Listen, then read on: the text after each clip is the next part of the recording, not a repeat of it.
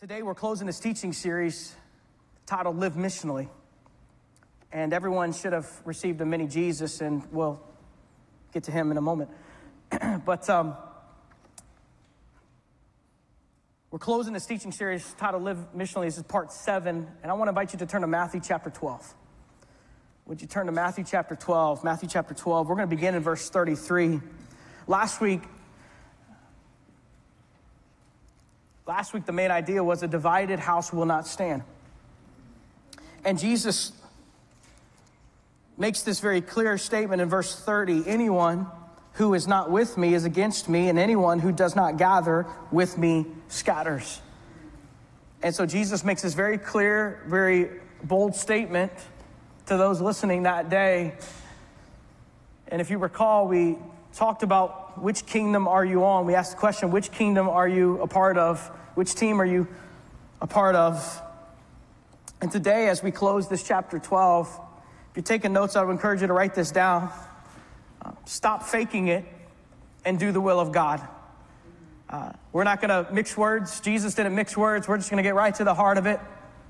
If we're going to live missionally, we're going to be the church that Jesus has called us to be. We're going to be the follower of Jesus, that he has saved you and set you free. And there's a purpose, great purpose in your life. If you're breathing, there's opportunities to make him known, to live for his glory. The challenge for us today is simply stop faking it and do the will of God. Amen. Stop faking it and do the will of God. Look to verse 33 with me. Either make the tree good and its fruit will be good, or make the tree bad and its fruit will be bad. For a tree is known by its fruit. For a tree is known by its fruit. We see as Jesus continues this coming off the heels off of, are you with me or are you against me? Are you with me or are you against me? He makes this very clear statement that the tree is known by its fruit. When we're driving down the road and you see orange trees and there's oranges hanging off the orange tree, you can easily identify that tree as an orange tree. That tree is an orange tree. Why? Because there's evidence that it's an orange tree because there's oranges hanging off of it. I'm not the brightest crayon in the box, but I know that is an orange tree because there's an orange hanging off of that tree. We planted a mango tree a few years ago, and I'm still trying to determine, my wife's got it figured out. I'm still trying to figure out if this thing is really a mango tree. Why? Because it's never once produced mangoes. It's never once produced mangoes. And I was told if you take a stick and you go beat it, then it will shock it. And so that's about to happen. That's about to happen. Because we're all contributors in this home, right? And so even the trees. And so I'm looking at it yesterday. I'm looking at this mango tree. I'm like, are you really a mango tree? I know the leaf might kind of look like a mango tree leaf, but man, there's been no fruit. There's been no mangoes come from this tree. And in this time, as you travel the Holy Land, it would make sense that Jesus would use these illustrations to really help the truth come alive. Olive trees are throughout, and they're olive trees. Well, one, because they're short and kind of cute and to the point, but because they bear olives, and it's a palm date tree because way up in the sky, way up there, they're dropping these palm dates, but people are living off of the land, and so Jesus is using this illustration to help people understand. And so don't tell me you're an orange tree and you don't produce oranges. Why you want to be a mango tree when you're called to be an orange tree, that's maybe a whole nother message there. But Jesus says tree is known by its fruit. And so I wonder, what evidence is it in your life that you belong to Jesus? This is a question just for you to consider. Ask the Lord, God, what evidence is in my life that I belong to you? What is it that the world sees when they look at you? What is it the world sees when they look at the church? What is it that they see in us? What is the evidence that we belong to him? There must be change. The Holy Spirit at the point of salvation dwells inside of us, transforming us into his image. And there must be change. And so the simple message for us that will change everything, though, is stop faking it and do the will of God. Look to verse 34. Brood of vipers, brood of vipers. How can you speak good things when you are evil? For the mouth speaks from the overflow of the heart. The mouth speaks from the overflow of the heart. A good person produces what? Good things from a storehouse of good. And an evil person produces what? Evil things from a storeroom of evil. I tell you that on the day, verse 36, I tell you that on the day of judgment, people will have to account for every careless word they speak. For by your words you will be acquitted, and by your words you will be condemned. Again, Jesus didn't hold back. Essentially, he calls the religious leaders of the day sons of Satan. You brood viper. You brood of vipers. You sons of Satan. And these people, they were a generation associated with the serpent. They were associated with Satan himself, not with God. It was the evil nature that made them speak evil of Jesus. We see also in verse 34 that what's on the inside will come out in your life. Do you see that with me in verse 34? For the mouth speaks from the overflow of the heart. From the mouth speaks from the overflow of the heart, Jesus says. So what is in you is going to come through you. What's in you is going to come through you. What's on the inside will come out in your life. Our words reveal our heart. Our words reveal our heart. If you really want to know a person, sit and listen and watch. Sit and listen and watch. Because what's on the inside does and will come out from our lives. If there were good treasure in the heart of these religious leaders, it would show itself in good things. But we know that there was not good in them, evil in them. And so there's this tension between the Pharisees, the religious leaders of the day, and Jesus. And Jesus is calling, he's calling us even today as the church to stop faking it, to stop just going through the motions and to do the will of God. That there should be evidence of our lives. I want us to pause and consider what we're taking in. Have you ever paused and considered? Why are spiritual disciplines so important for us? It's because what we take in will come out through our actions and through our speech. And so would you pause and just consider? Perhaps this week, this afternoon, take time and just consider, why is it important that we dig into this word every day beyond just Sunday? Why is it important? Because what is inside of us comes out of us. Is the word of God living inside of you? Is it coming forth from your life? That's a good gauge. That's a good gauge. What does it look like for prayer? Oftentimes, our first response is not to go to the Lord. If we are honest, we begin to panic. We start to poll other people, seek the counsel of other people. And then once we've heard from everyone else, maybe we will consult God. But why is prayer such an important spiritual discipline? We're going to him, getting alone with the Father, spending time with him, listening for his voice. God, would you guide me in this? Would you show me the answer? These spiritual disciplines are so important because they transform us. They transform us. Verse 35, we see that a good person produces good things, an evil person produces evil things. Again, you produce what you are. You produce what you are. Verse 36, we see that there's a call to choose our words wisely.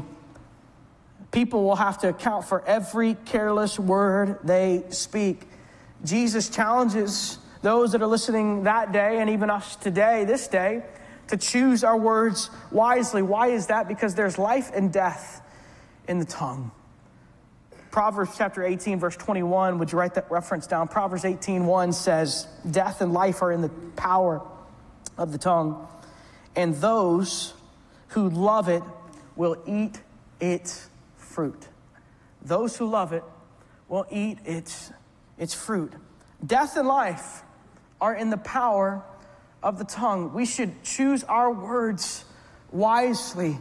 We had a wonderful marriage event this past Friday night. Matt and Jelaine and the Discovery group that they're a part of did an awesome job leading this marriage event.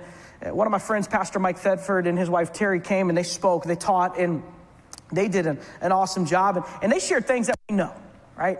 But oftentimes we need to be reminded of those things. If you think you got the perfect marriage, well, you can take a step back and just consider there's always work to be done, right? There's no such thing as the perfect marriage, and there's no such thing as the perfect person. No one just arrives, right? It's a work in progress. Life is a work in progress. One of the things they talked about on Friday night was communication. How it's so important in communication, particularly in a marriage context. Oftentimes we're listening to respond. Now, in this context, you're not necessarily listening to respond, although I think we should listen to respond. Like, we should do something after what we've heard. We can't just be hearers of the word, we're doers of the word. But sometimes in this kind of setting, it soaks in, and there's not an opportunity for response like a marriage like this afternoon some of you might have. And so, but oftentimes when that person is speaking, we're not really listening, although we would say we're listening. We're not really listening. We are formatting a response. We're formatting a response. And so in communication, in a relationship, it's important that we take a step back and process what's been said. And then we choose our words wisely. There's so many disagreements that could be avoided if we would just take a step back, process, pray. Lord, help me with the proper response. Process and pray. Lord, help me with the proper response. Just take a step back before we have our formatted answer and we respond. Choose words wisely. Look at verse 37. For by your words you will be acquitted. You'll be justified, and by your words you will be condemned. This is what Jesus says. We know that at the point of salvation, those that are in Christ Jesus, there was a moment in your life, if you recall that moment in your life, where you cried out to the living God. Amen. And you acknowledged that you are a sinner and that Jesus, you're the only Savior. I cannot do for myself what you've already accomplished on the cross of Calvary. And so today I confess you as Lord and Savior. There's a confession. By your words you'll be justified. By your words you will be condemned. Romans 10:9 says, if you confess that Jesus is Lord, have you made that confession? That Jesus is Lord? Jesus, you are Lord, and believe in your heart that God raised him from the dead, you will be saved. After hearing all of this, look to verse 38. Then some of the scribes and Pharisees said to him, Teacher, we want to see a sign from you. After hearing all of this, the scribes and Pharisees, the religious leaders of that day, said, we want to see a sign from you. Now, this comes after they've already seen sign after sign, miracle after miracle. Jesus has taught with authority time and time again, yet they have the audacity to say, Teacher, we want to see a sign from you. And so I love what Jesus does next. Look to the word, verse 39. He answered them, an evil and adulterous generation demands a sign. He said, all right, you want a sign? Well, here it is. An evil and adulterous generation demand a sign. But no sign will be given to it except the sign of the prophet Jonah. For as Jonah was in the belly of the huge fish 3 days and 3 nights, so the Son of Man will be in the heart of the earth 3 days and 3 nights. Verse 41, the men of Nineveh will stand up at the judgment with this generation and condemn it, because they repented of Jonah's preaching. And look, something greater than Jonah is here. Something greater than Jonah is here. The queen of the south will rise up at the judgment with this generation and condemn it, because she came from the ends of the earth to hear the wisdom of Solomon. And look, don't miss this, something greater than Solomon is here. They asked for a sign, and Jesus says, all right, I'll give you a sign. Jesus takes them back some 755 years when the prophet Jonah walked this earth. It's something that would have been passed down from generation to generation. Generation would have told the next generation and the next generation of what was accomplished through the prophet of Jonah. Jonah at that time in 755 BC was a prophet to the northern kingdom. And God calls him to go to Nineveh and call these people to repentance. And what does Jonah do? Jonah runs. I'd encourage you, if it's been a while since you've read the story of Jonah, or maybe you've never heard the story of Jonah, go back to the Old Testament and read this afternoon. It's an incredible story. Many of us have found ourselves as Jonah, running from the will of God, trying to run from the will of God, and it never ends well, right? For Jonah, he's thrown off the boat. He's in the sea. This great fish scoops him up, and he lives in there for 3 days, 3 nights.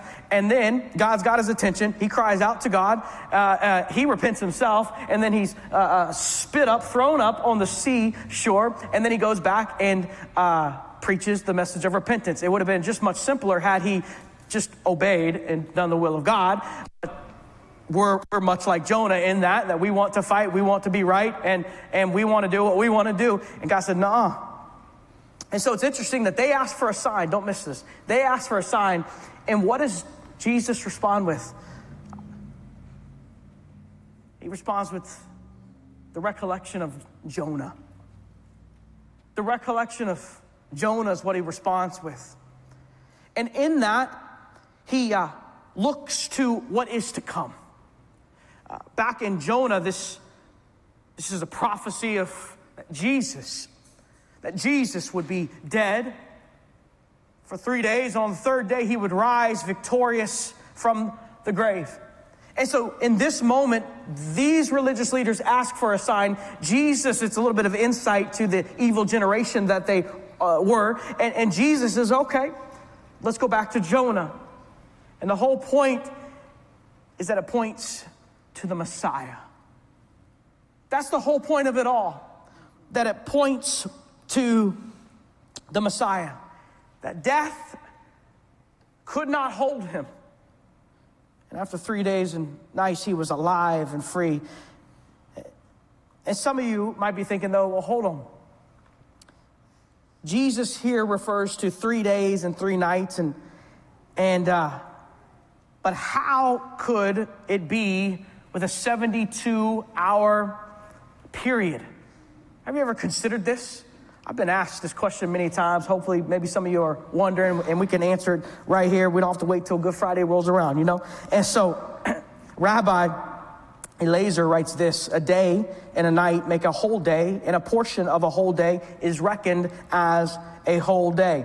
And so what does that mean? This shows how in Jesus' day, the phrase 3 days and 3 nights did not necessarily mean, like we think it should mean, a 72-hour period, but a period including at least the portions of 3 days and 3 nights. So there you go. What's the point of all of this, really? The point of all of this is that in this moment, Jesus points to the cross. That in this moment, Jesus, speaking to an evil, wicked generation, points to the cross, that Jesus came and that Jesus walked this earth and that Jesus died for a wicked and sinful people. Psalm 51 verse 5 says, indeed, I was guilty when I was born. I was sinful when my mother conceived me. Romans 3:10 says, as it is written, there is no one righteous, not even one. Romans 5:12 says, therefore, just as sin entered the world through one man and death through sin, in this way, death spread to all people, because why? All sinned. All sinned. Romans chapter 7 verse 24 says this: what a wretched man I am. Who will rescue me from this body of death? Do you see Paul's response? Thanks be to God through Jesus Christ our Lord. Amen. The religious leaders of the day wanted a sign, and Jesus gives them the sign that he, in fact, is the Messiah who has come to save. That he, in fact, is the Messiah who has come to save. The people of Nineveh and those who would repent, they were saved because they repented. You and I, those that are in Christ Jesus, are in Christ Jesus because there was a moment where you repented of all your sins and you trusted the great forgiveness of Christ Jesus, that his blood was and is sufficient for the salvation of your soul. And so this message of repentance, it's the message that John the Baptist shared in Matthew chapter 3, verse 2. It's the message that Jesus started sharing in Matthew chapter 4, verse 17. Look back to this section.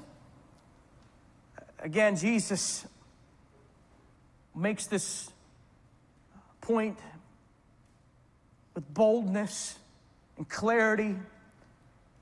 He wants them to know that someone greater is here. And church, we should not miss this point either. Again, they're asking for a sign. And there might come a point that you're asking for some kind of a sign too. Can I encourage you to look to Jesus? He is God's sign. Look to verse 43. When an unclean spirit comes out of a person, it roams through waterless places looking for rest, but doesn't find any. Then it says, I'll go back to my house that I came from. Returning, it finds the house vacant, swept, and put in order. Then it goes and brings with it 7 other spirits more evil than itself. And they enter and settle down there. As a result, that person's last condition is worse than the first. Don't miss this. As a result, the person's last condition is worse than its first.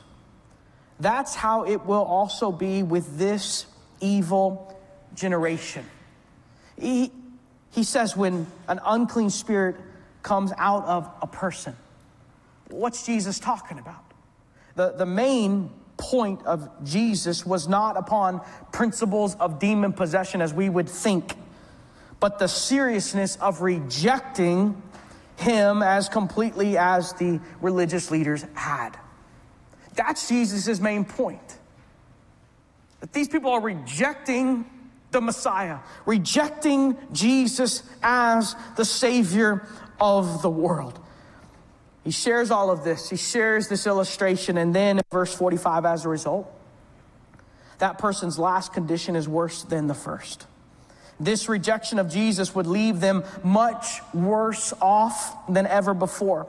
They rejected Jesus because he wasn't messianic enough for them. Like he wasn't religious enough for them. That they rejected him. He wasn't religious. He didn't look the part.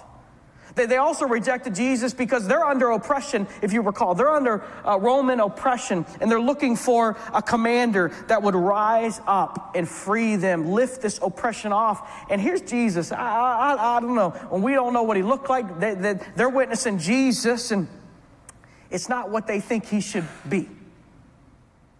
And so they're completely rejecting. And so their desire for this kind of Messiah would absolutely lead them to ruin in 70 AD. Jesus said, as a result, that person's last condition is worse than the first. Jesus says, stop rejecting me. Jesus says, repent. Look to verse 46. While he was still speaking with the crowds, his mother and brothers were standing outside wanting to speak to him. Someone told him, look, your mother and your brothers are standing outside wanting to speak to you. He replied to the one who was speaking to him, who is my mother and who are my brothers? Stretching out his hand toward his disciples, he said, here are my mother and here and my brothers. Verse 50, for whoever does the will of my Father in heaven is my brother and sister and mother.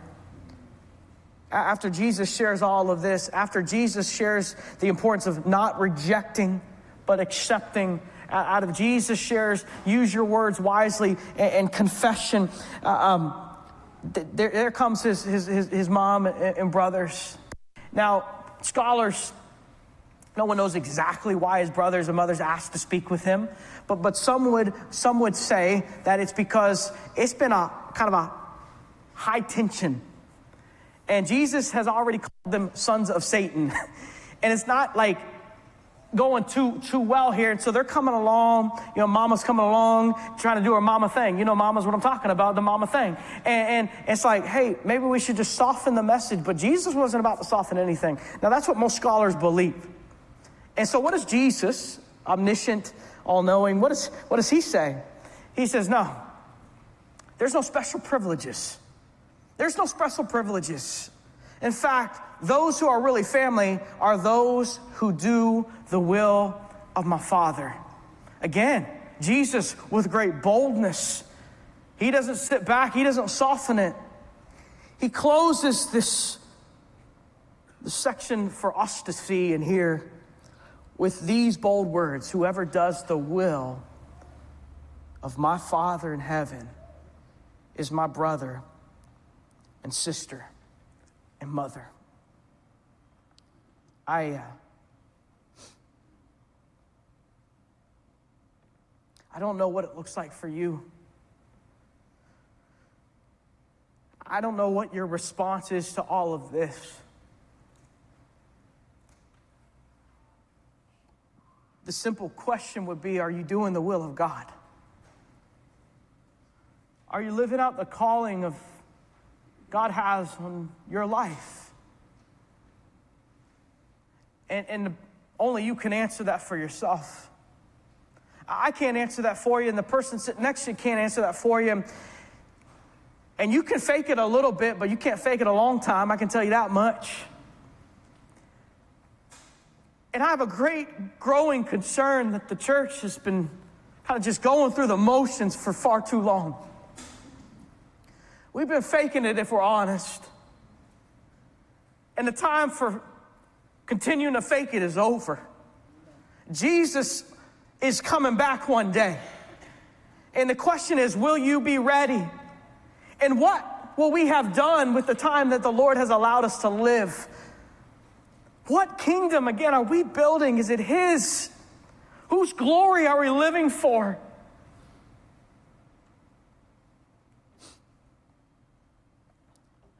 I want to challenge you to do the will of God. As we close this teaching series titled Live Missionally, I hope that you have been challenged. I hope you've been encouraged. I hope that you have seen and heard opportunities to step in and live on mission. Pastor Mike came back from sabbatical. I'm so thankful to be a part of a church that after so many numbers of years, we could send our family pastor on a sabbatical. And 12 years that he has faithfully served with us. And if you knew the toll, I'm here. As soon as I'm over, as soon as this is done, I'm going home and I'm going to sleep. Amen. If I'm honest, I don't want to be here right now. I don't have clarity. I'm tired. Something came on me last night, but I'm here. And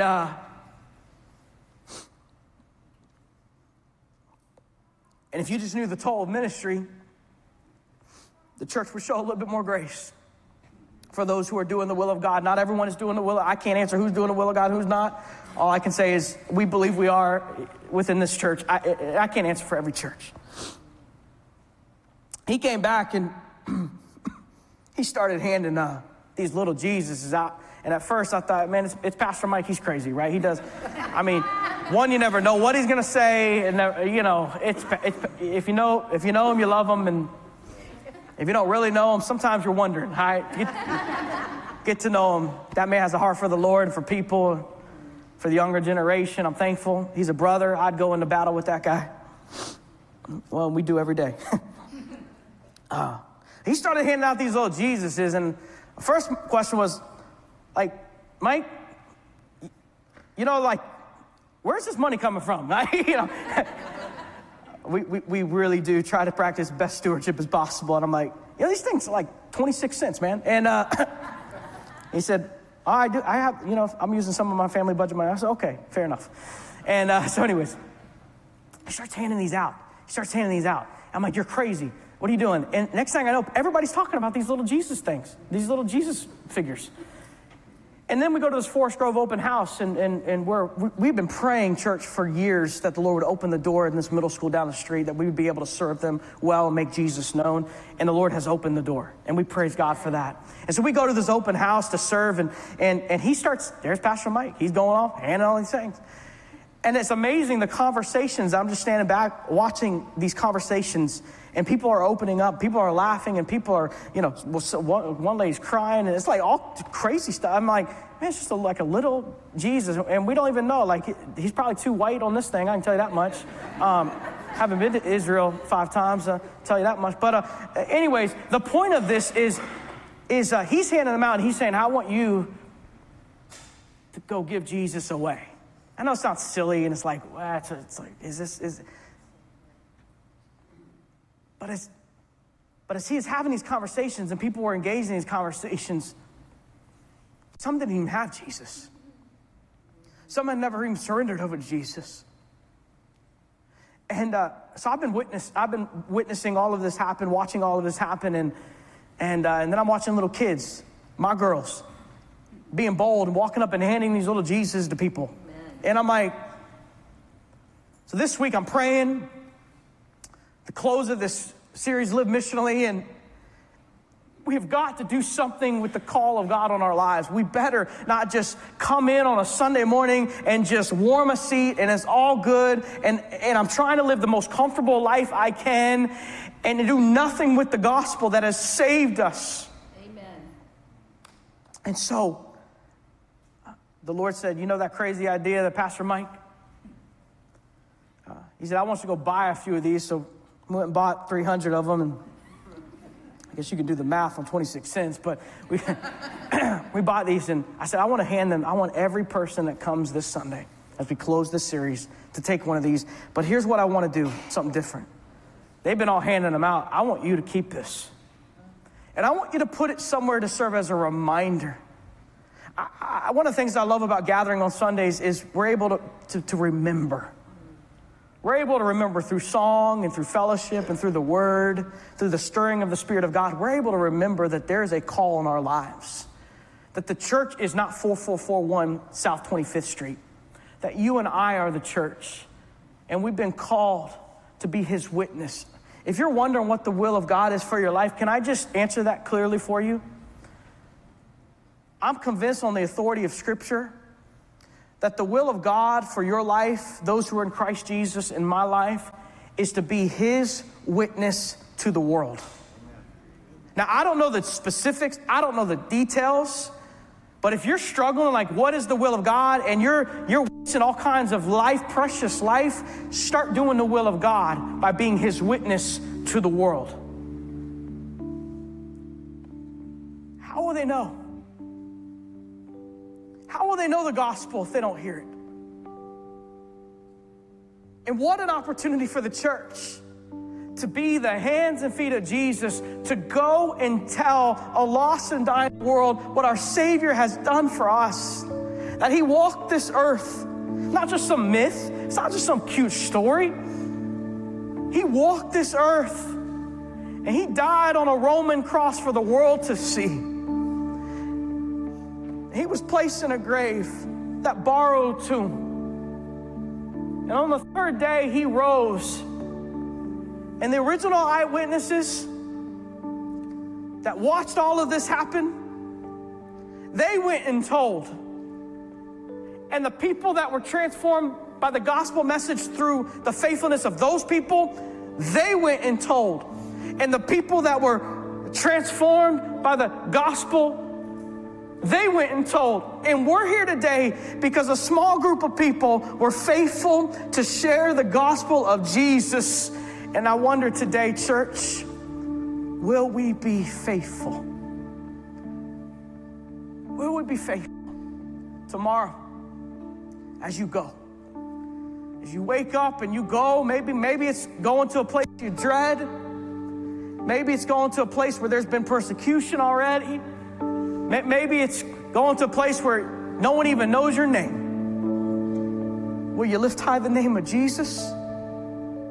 Will you be a faithful gospel witness through your words and your actions? That's the best description of a witness. It's not just someone that has all this information, but it's someone who goes faithfully and who bears the name of Jesus. We have Next Move following. When all of this is said and done, we had a handful after the 9 a.m. And I pray that we would have a handful in the back area. Pastor Zach's going to lead that. If you're wondering, what is your next move within this family of faith? What is your next move in serving Jesus and being his witness? I want to encourage you, when all this is said and done, see Pastor Zach in the back for Next Move. It's a 10-minute conversation, and there's cookies. It doesn't get much better than that. But there are opportunities after opportunities after opportunity for us as the church to go and be his witness to the world, to do the will of God. And the question is, will you do it? Will we commit to being the Christ follower that we've been called to be? I pray that the answer would be yes and amen. We need people in all areas. The Lord's opened up this door at Forest Grove Middle School for 3 lunches that we're able to step onto this campus and preach the word of God to this younger generation. And we need people that will go in with Pastor Mike and Ben to Forest Grove. We have an opportunity at Central High School to lead a Bible club, and ICA, Independence Classical Academy, to lead a Bible club. We need people that will say, I will go. I will go. This Wednesday evening, we're feeding college students at IRSC at the dorms. And there's an opportunity. Show up at 5:30. There's an opportunity for us to go. In what feels like tomorrow, but in a couple months, we're going to have one of our biggest events on campus. That's a trunk or treat event. Whether you like trunks or not, whether you like the candy or not, none of that really matters to me. What matters most is that we welcome every person that steps foot on this campus, and we look them in the eye and we let them know that there is a God who loves them, and that Jesus saves, and that there's no other way to salvation, that there's hope in Christ Jesus alone. And so, church, the question is, will we be faithful in those opportunities to step in and to be the church? One Tuesday a month, we partner with Graceway Village and we go pump gas. And you're saying, what good could pumping gas do? Well, it opens a door to, again, look someone in the eye, ask, how can I pray for you? It creates an opportunity for a gospel conversation. And so we need people that will go and pump gas and look people in the eye. You can see that, find out more about that at the Next Move. Next summer, there's my voice, we're going to Greece. It's a small group. I mean, I've talked a lot about local stuff, but that's an international destination. If you think you're only going to have fun, you're not going. If you think it's a vacation, don't sign up. We're going to go hard. We're going to hit the ground hard, bearing the name of Jesus. Come alongside of some local churches in Thessaloniki and then working with a new church plant in Xanthi. We're going to go hard for the gospel. You can find out more about that September 15th. Would you bow your heads and close your eyes? I've said a lot.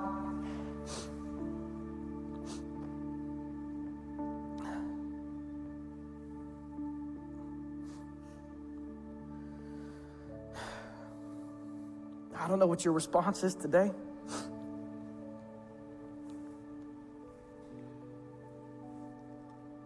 But would you take a moment? Or would you just say, Lord Jesus, help me to do something with what I've heard. God, stir within me. Stir within me. Stir within me. Help me to be your witness, your gospel witness to the world. And thank you, Lord Jesus, that you're bringing the world to the Treasure Coast, by the way, and help me to be found faithful. Help me to serve well. Help me to live this life, to not waste this life, to be the church that you called me to be. For your glory. For your glory.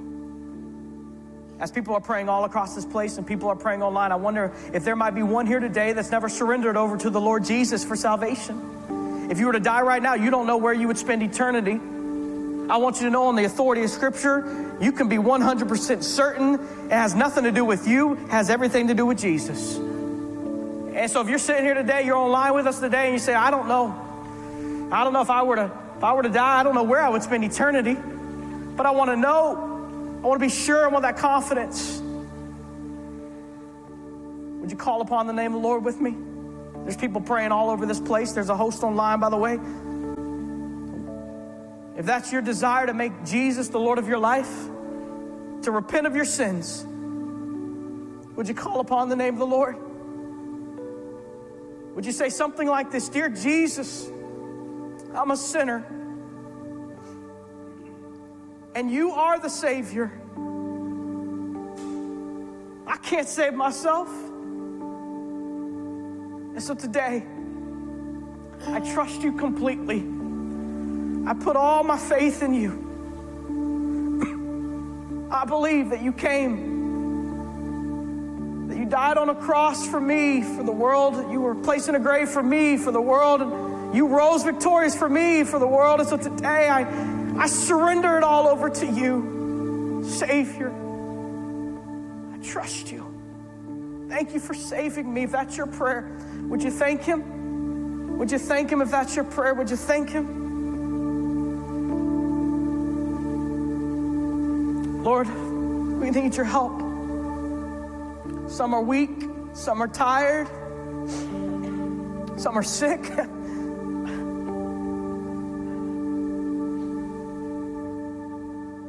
Help us to be faithful, God. Help us to not waste this life. Help us to stop faking it and to do the will of God. And help us, oh God, to be your witness to the world. Thank you for your church, the gift that she is to the world. And so help us to unite together, to serve in our giftedness, to be found faithful.